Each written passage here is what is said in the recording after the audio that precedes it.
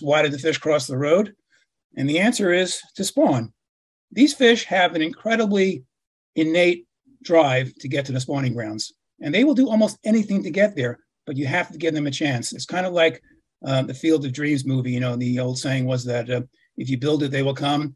When it comes to rivers and dams, if you take it down, they will come. And I think it's time to ditch the status quo. We have been tweaking East Coast fishways for over 50 years now, and they have failed to restore migratory fish populations. You know, the engineers are sincere. They want to make it work. I want to see it work. But the little tweaking of flows and directions of outflows and just these minor changes are not going to make much of a difference. But fortunately, the Endangered Species Act provides real leverage for real restoration. There is the opportunity to use the ESA to actually affect real change with removals on the Kennebec River.